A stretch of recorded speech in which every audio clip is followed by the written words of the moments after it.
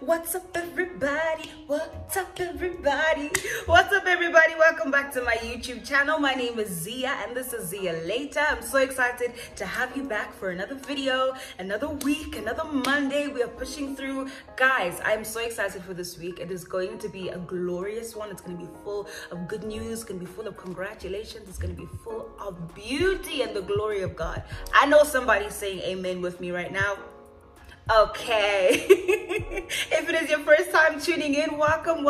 I do hope that you enjoy this video. I try my best to make sure that all of these videos are worth watching all the way up until the end. I do try to make sure that this is worth your while, that this is worth your time, and it's valuable to your life. Please like, please comment, please subscribe, and if this was useful to you, please make sure that you share so somebody else can come in and get a little bit of this Jesus. All right, awesome. Let's get into this week's video. Oh my goodness, I forgot to tell you guys something. This is a small praise report / glory to Jesus moment, okay? The number of views that I had in my first video within a week was the same number of views I had in my second video within a day. Let me run it back. The same number of views I had within 7 days equals the number of views I had within 24 hours. I want to tell you a little bit about the God who says to him 1,000 years is like a day and a day is like 1,000 years. You know the way God just like is able to make something grow exponentially? This is the kind of thing I'm talking about. I know somebody's out there saying, Ziya, it's like what, 60 views? That's 60 people. 60 people. That's 2 classrooms worth of human beings that sit here and listen to me speaking. What? That's amazing. That's something I'm going to glorify God for, okay? I don't know if you are glorifying God. Glorifying.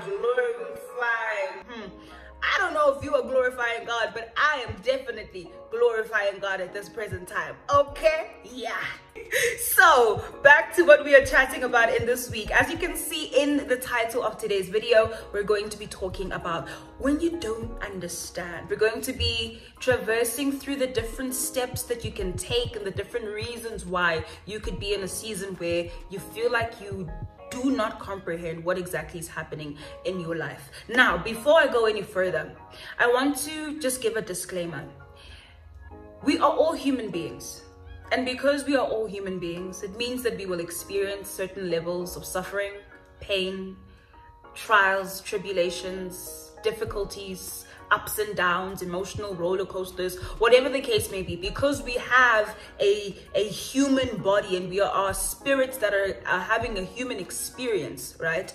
That means that because of the human experience we are having, we are also inevitably going to experience the human difficulties that are here in this world, right? And this is whether you are a believer in God or not. Okay, whether you believe in God or not, there are going to be difficulties in this thing called life. This is something that we are in no way exempt to because we all exist in the flesh, right?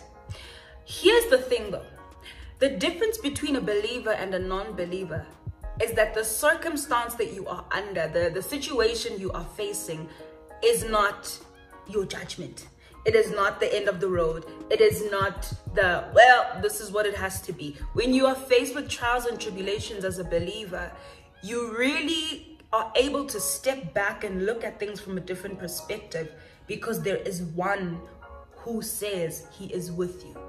So when you have the presence of God, when you have the Holy Spirit inside of you, when you are living life with God, things must begin to conform to the presence of this God you say you are with, right? This is the difference between the life of a non-believer in difficulties and the life of a believer. For someone who doesn't believe in God, it's kind of, well, this is what it is, and we just, yeah, we're going to take it one day at a time. We're just going to take it one step at a time. Whereas when you're a believer, you have the word of God and you are able to enforce his word on circumstances and situations. You have a different privilege. What it is doesn't have to be what it is for you, right? So today I am going to be, I hope there is someone here who doesn't yet believe in God, so that today you can watch this video and I can convince you why.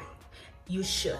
And I can convince you, and I can show you the kind of privilege we have, the kind of methodologies and techniques and technologies that we have, so that we are able to face things with joy and face trials and tribulations with peace, so that when you hear the next announcement of the next disease and the next economic, whatever the case it may be, you are able to step back and be like, let me go back to the one who sent me. Let me go back to the one who says he is with me. Let me go back to the one who says he'll never leave me nor forsake me, and see what is going on here. All right, I hope I encourage you to give your life to Jesus today. Let's get into this video. Okay, so in the previous video, I mentioned how it's so important for us to start relating to scripture and reading the word of God in such a way where we are actually using it to respond to real life situations, where we are using scripture as a formula, where if the word of God says, I use the example of those that wait upon the Lord shall renew their strength. That's the example I used. So then I said, okay, if the scripture says those that wait upon the Lord shall renew their strength, then that means that if I wait upon the Lord, I will renew my strength. So if I find myself waiting on God, I have the right to say, Lord, renew my strength, right? So we're starting to use scripture as a method to actually respond to real life problems, real life situations, and also to go back in the place of prayer and claim things from God according to what he said, okay? Because in this life, we work on what he said, okay? And today, because we're speaking about not understanding and how do we go about life when we don't know what God is doing, we're going to use the exact same formula. And you may feel like you just don't know what God is doing in your life. You may feel like you've been praying on the same thing over and over again and it's not changing. You may feel like there's a particular situation that by now should have given way and it still hasn't. Look, majority of the time we find that when God isn't answering or isn't changing a situation, it is either he has already spoken to you about it, and it is you now who needs to engage your faith and hold on to what he said until the appointed time. Because here's the thing, God has appointed when things will happen, when healings will come. He's appointed when certain situations will give way, when breakthroughs will come through, when all of your answered prayers will come tumbling into your life, right? Because he's appointed certain times, it is up to you that in that waiting period, in that waiting season, how you wait determines the state that your spirit will be in on the appointed day, on the time that that answered prayer comes to you. I know for a fact that I started to train myself as if every day is the day that the Lord will answer my prayer, because there's nothing as painful as giving up on God because you were waiting for so long and he hasn't been coming through. And then you found yourself giving up on God, and the day you gave up was the day he answered. I cannot begin to describe the pain of, oh my gosh, I could have waited one more day. Oh my gosh, I could have waited in a different way. And also, by the time you receive that answered prayer, the joy is gone. You know what I mean? Because you're so disappointed and you're just like, oh Lord, I wish I waited on you. Oh my gosh, so this would have been a different day, or whatever the case may be. That's kind of the experience that I have had in my own personal life. So let's look at what could be happening when you don't know what God is doing. What to do, rather, when you don't know what God is doing. Okay, number one, whenever you don't know what God is doing, whenever you're trying to figure out, Lord, what could you be up to in my life? Assume he's doing something great. Okay? Stay with me on this one, all right? Let's go to Ephesians chapter 3. Verse 20. This is a scripture that we all love. We see the scripture on social media all the time, you know. Oh my gosh, now to him God is able to. Okay, let's read it. Ephesians chapter 3 verse 20. I'm going to put it up on the screen here. Now to him who is able to do exceedingly abundantly above all that we ask or think, according to the power that works in us. Now to him who's able to do exceedingly abundantly above all that we ask, above all that we think. When God is doing something that you don't understand, when God is moving in a way that you can't comprehend and make sense of, assume that he's doing something great. Because in this scripture, it tells us that he is able to do above all that we can even think, above all that we even have the ability to ask.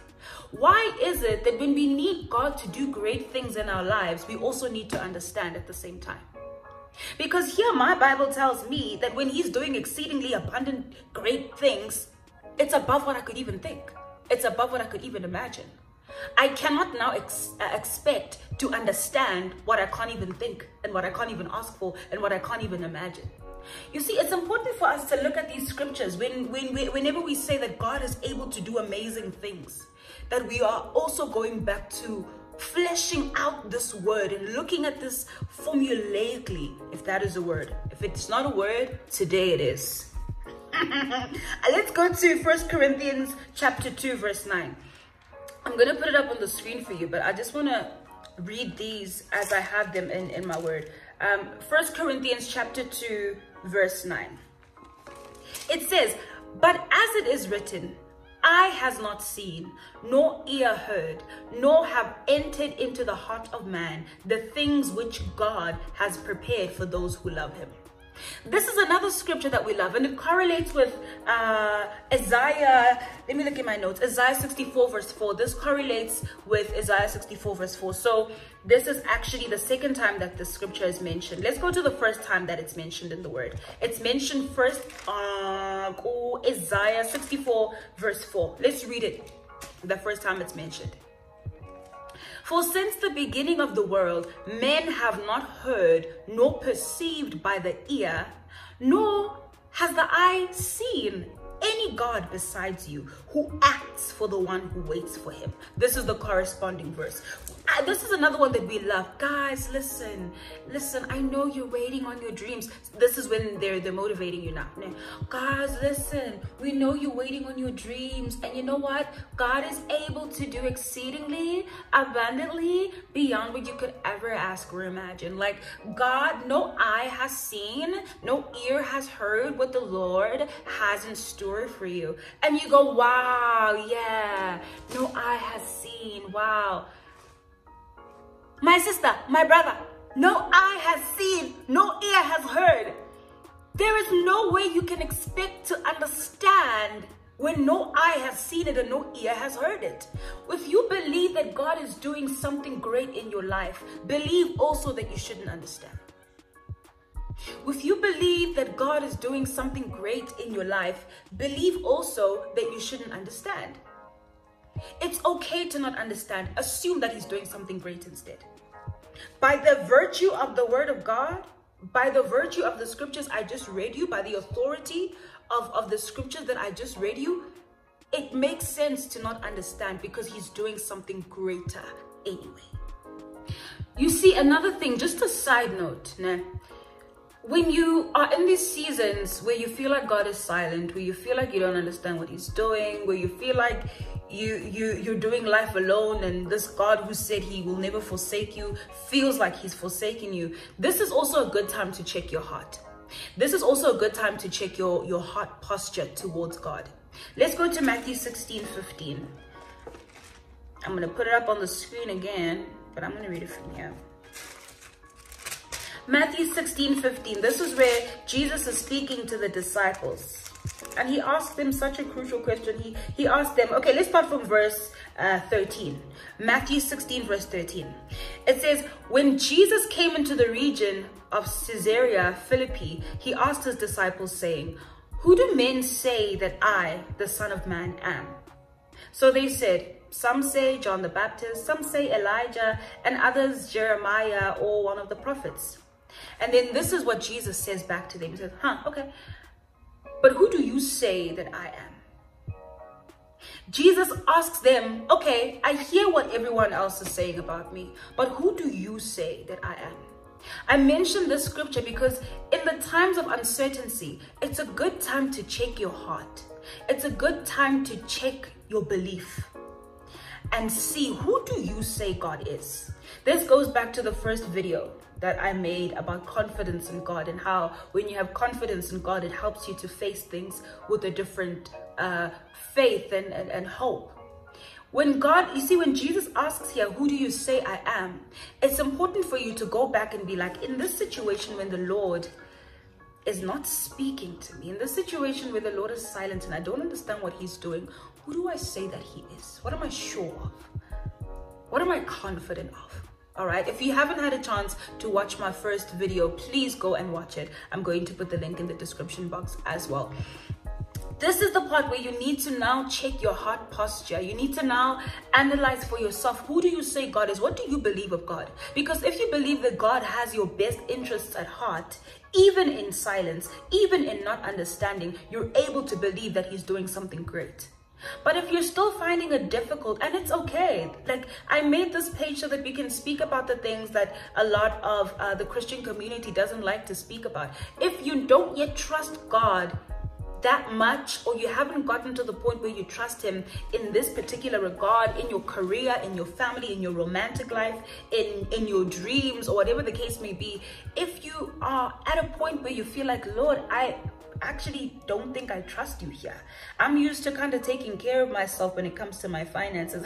I don't think I'm willing to give up 10% every month of my salary. I don't think I trust you enough yet. Because when you're able to be honest about those things, you're not going to now keep on reciting scripture senselessly. You're going to deal with the fact that there's a lack of faith inside of you, and you're going to start saying, Lord, can we please just go back to the drawing board? I need faith.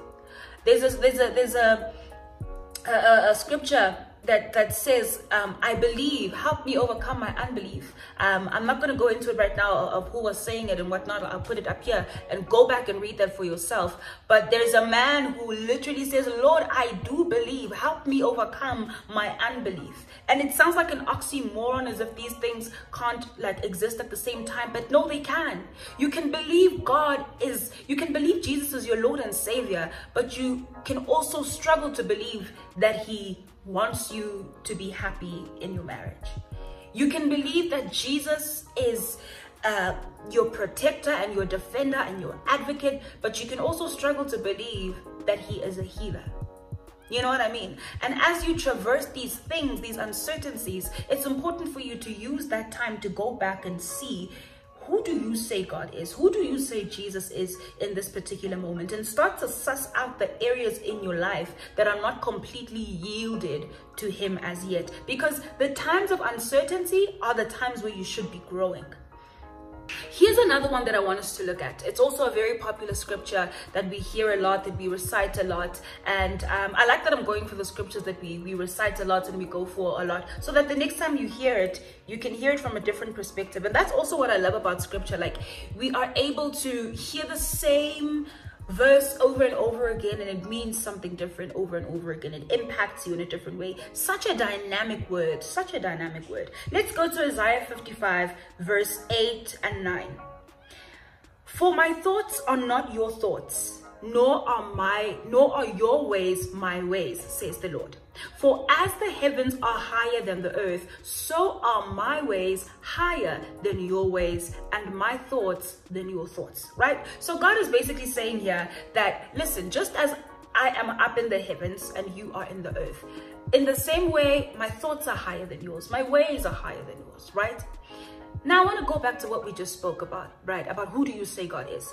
When Jesus is saying that his thoughts are higher than your thoughts and his ways are higher than your ways, if you don't believe he has your best interests at heart, it doesn't matter what his ways are. It doesn't matter what his thoughts are. You're not going to think that this highness of his thoughts and this highness of his ways means anything for you, because you do not believe that higher is better, right? This is why it's important that in these moments of uncertainty, we go back and we look at, who do we say God is? Because when the Lord says stuff like this about himself, that his ways are higher than our ways and his thoughts are higher than our thoughts, higher cannot be better if you don't believe that he has your best interests at heart. So it's great to go back and say, Lord, I am not sure that I trust you. I'm not sure that you have my best interests at heart. And listen, this is something that we need to talk about, especially for anyone who grew up without a father, without a loving father. Anyone who grew up and you did not see the figure of a loving father. You didn't have that experience of a loving father. When you hear that God is a loving father, that can trigger you. This is a good time to look back at those things in this time of uncertainty and say, Lord, I am not sure how I feel about you, because they call you a father and you know what I've been through, right? I wanted to just put in that sidebar. Let's go to number 2. Right. The second reason why maybe you may not be understanding what God is doing in your life, or you may be kind of confused with how he's moving and what he's up to, and he feels a little silent, is because he could be making your path straight. All right, let's go to Proverbs. I am coming for the verses that we love today. I'm coming for it. Let's go to Proverbs chapter... I always mix these up. Proverbs chapter 3. Awesome. Proverbs chapter 3 verse 5 to 6. It says, trust in the Lord with all your heart and lean not on your own understanding. In all your ways acknowledge him and he shall direct your paths. Another version says, and he will make your path straight. Another reason why you may not be understanding what God is doing is that he is making your path straight. He's busy directing your path. He's busy. We say, at that time, the Lord is sorting things out. You want that promotion in that company, but the person who's the boss right now is going to chew you and spit you out, and you haven't dealt with your character enough to be ready to be in that kind of working environment. The Lord is still setting up that path. You may want to get that particular lead role in that soapy, in that TV show, but you're still struggling to learn your lines for a limited series. Wait, God is still working on you. He's making your path straight.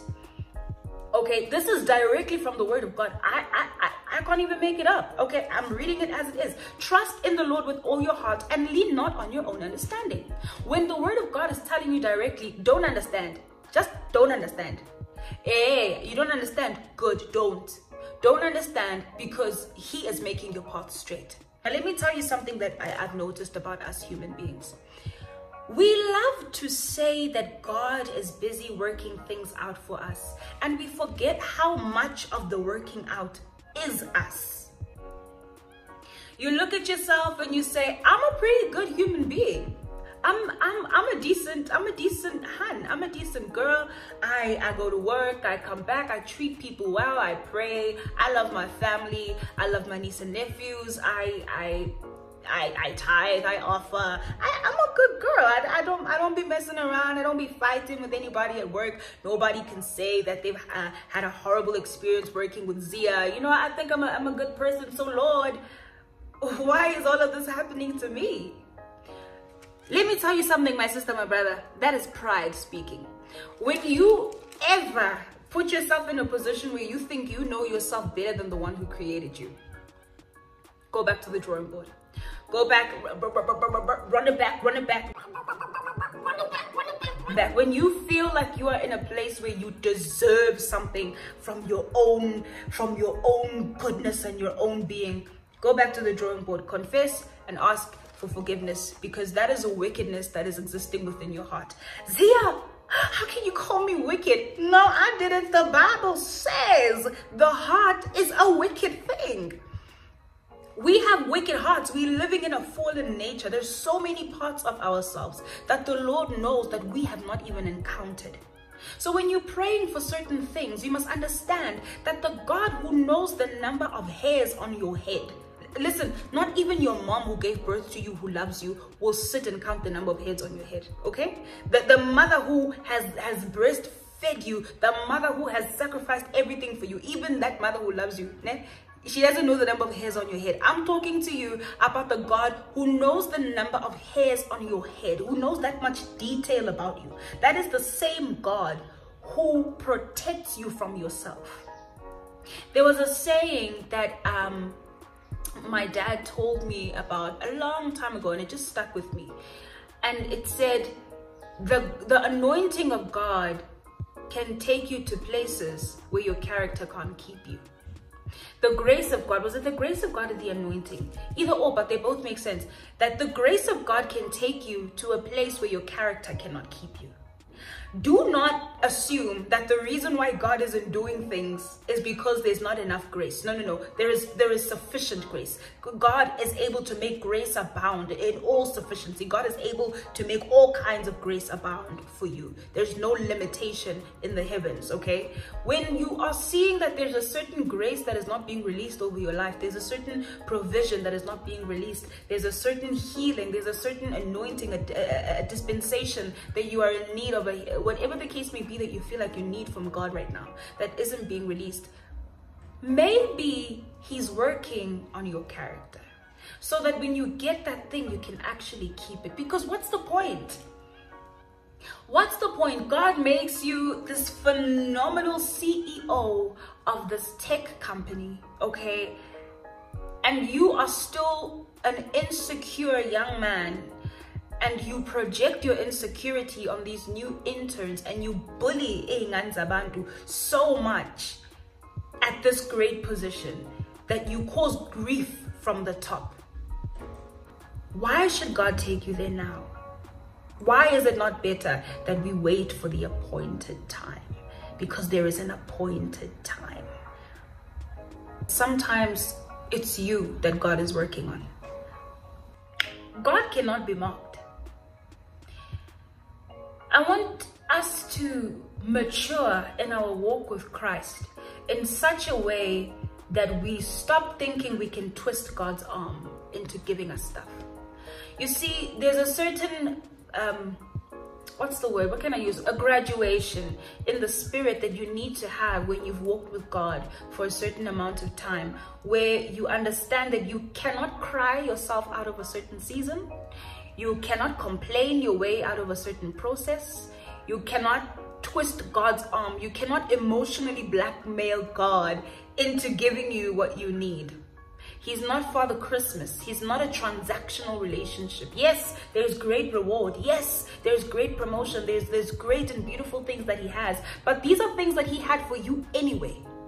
These are great things that he had for you anyway. You don't have to blackmail him emotionally. You cannot speed up the process by crying and saying, oh God, woe is me, or even threatening God. You can't. You can't. Let me see if I can find a scripture real quick for you. Because you know, I don't come here and make this up. I'm teaching the Word of God. Okay, I found it. It's Galatians 6 verse 7. It's in Galatians 6 verse 7. All right, it says, do not be deceived. God is not mocked. For whatever a man sows, that he will also reap. The part that I'm emphasizing here is that do not be deceived. God is not mocked. You cannot mock God. You cannot trick God. You cannot emotionally blackmail God. You cannot cry yourself out of a situation. You cannot cry yourself out of a process. You cannot cry yourself out of growth. You cannot. All right? So what's important here is, what do we do now? Okay, Ziya, I get it. I'm not going to understand. It's great that I don't understand. God is doing something. God is doing something great. God's on my side. I need to go back, look at my heart. What do I believe of God? When he's silent, do I believe that he's doing something good? Go back, check my heart. Okay, fine. But now what do I do? Now you rest. Now you rest. Okay? Isaiah 40 verse 31. It's such an amazing scripture. They that wait upon the Lord shall renew their strength. You wait and you rest. You rest. It's important that you rest, because resting is such a powerful place to be in. You'll think that maybe you're being passive when you're resting. You'll think that maybe you are, not being proactive when you're resting. But resting is such a great form of faith, because when you are in a place of peace and rest, you're expectant that something is coming that will need my energy. Something is coming that will need my wisdom. Something is coming that will need me to have greater knowledge. So in this time of rest, I need to buck up. I need to rest in the presence of God. Rest and ask the Lord, what do you need? What do I need? Please equip me for the season that's coming up. Rest. Ask the Lord to renew your strength. Those that wait upon the Lord shall renew their strength. They shall mount up with wings like eagles. They shall run and not be weary. They shall walk and not faint. While you're still waiting for God to mount you up with wings like eagles, while you're still waiting for your takeoff, your answered prayer, your promotion, while you're waiting for God to do what he said he's going to do, rest. Resting is a form of expectation. Resting is a form of faith that you know something is coming that needs you to be at your optimum, to be at your highest capacity. Okay, let's go to John 13 verse 7. John 13 verse 7. This is Jesus speaking. He says, Jesus answered and said to him, what I am doing you do not understand now, but you will know after this. Rest. What he's doing, you don't understand now, but you'll know. Soon you'll know. Rest.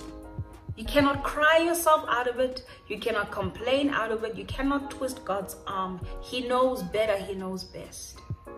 Rest. I want to end off this video with the scripture. John chapter 15 verse 16.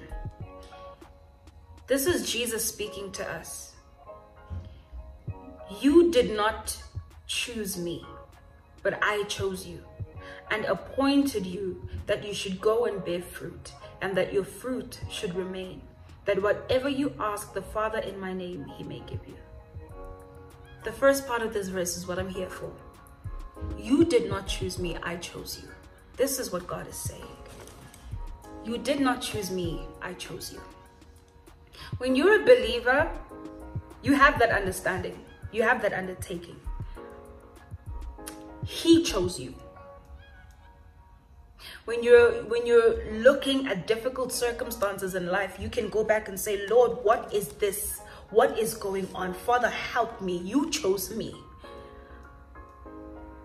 There's a scripture in Ziya, and let me see if I can find it in 10 seconds. Let me see if I can find it in 10 seconds. I found it. Isaiah 43 verse 1. It says, but now thus says the Lord who created you, O Jacob, and he who formed you, O Israel. All right. Fear not, for I have redeemed you. I have called you by your name. You are mine. Let me read the scripture the way that I read scripture. I substitute my name, right? So where you see Jacob, where you see Israel, that's you. Where you see descendant of Abraham, that's you, right? But now thus says the Lord who created you, Ziya, and he who formed you, Ziya. Fear not, for I have redeemed you. I have called you by your name. You are mine. I wake up in the morning and I remember that I am his. I wake up in the morning, I remind circumstances that I am his. I wake up in the morning and I make sure that I say, Lord, I don't know what this day has in store for me, but you chose me. Lord, I don't know what this day has in store for me, but you said I am yours. And this is the privilege I have as a believer, that I am able to say, Father, I am not going to carry this burden. I am yours. So everything that's trying to sit on my shoulders, I'm going to give it to you. And he says, cool, cast your burdens to me. I care for you. This is the privilege of scripture, of knowing the word of God. You look at things in the eye and you say, that doesn't apply to me. I'm a believer. So this anxiety I'm feeling in the air, not for me. The word of God says that be anxious about nothing, pray about everything. So anxiety, hi, how are you? You're not welcome in my space. You're not welcome in my energy. You're not welcome in my job. You're not welcome in my car, in my house, in my room, in my prayer closet. You're not welcome. Okay? That's the privilege of a believer. It's the authority you have on top of the things. It's the right you have to speak to a thing, and the fact that it has to conform because you belong to some. I hope this video will encourage you to belong to him, to want to belong to him. And if you say, you know what, Ziya, I want to belong to him, I say, cool, I'm with you. I say, let's belong to him together. All right, I'm going to lead you in a really short prayer. And this is also for someone who says, let me be honest, I had a really good relationship with God. Him and I were really close. And then things came, man. Things happened, man. I don't know how I got to where I am, but I am where I am, and I want to come back. I want to belong to him again. I want to do this life with him again. I want to see why I'm still alive. I want to see what it is that he has in store for me. Why is he chasing after me so much? Why is what Ziya is saying right now piercing my heart? I want to belong to him. So I'm going to close my eyes, and I want you to close your eyes as well and repeat after me. Heavenly Father, thank you that you have seen me and that you acknowledge me today. Thank you, Lord, that you are not far from me. Thank you, Lord, that even right now, you love me. Thank you that you died for me on the cross and you rose up on the third day. Thank you, Lord Jesus, that you have set me apart and that you have set me up for success. Thank you that you have my best interests at heart. Thank you, Lord, that with you I can do all things. I'm a conqueror. Father, I return myself to you today. Today I ask that you would come into my life. I accept you as my Lord and my Savior. Today I ask, Lord Jesus, that you would abide in me and I would abide in you. I want to do life with you. I want to walk this journey of life with you. I don't want to do this alone anymore. I don't know what I'm doing half the time, but I know that you know exactly the number of hairs on my head, and you know my entire life up until the day I die. I want to live life with you. Won't you come into my heart and be my Lord and my Savior and be my best friend and be my partner in life? I ask that you would forgive me for all of my sin, every time that I have not reflected you, every time that I have not lived in a way that was pleasing to you, every time that I broke your heart, Lord. I ask that you'd hold my hand and show me how to live for you and with you. In Jesus' name I pray.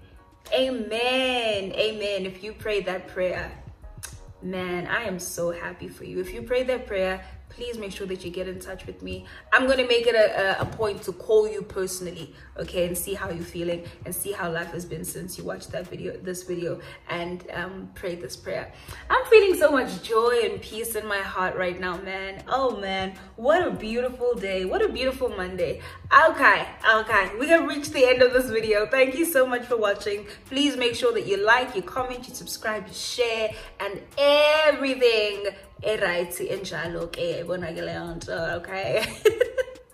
How am I gonna put subtitles for what I just said? I really do it to myself sometimes. Thank you guys so much for watching. I will see you again next week, Monday, with another video, with another beautiful word from God. And have a beautiful week. I pray blessings. I pray prosperity over you. And the words are starting to run away from my mouth. You see, this thing was speaking too much. Man, goodbye. See you later. Mwah.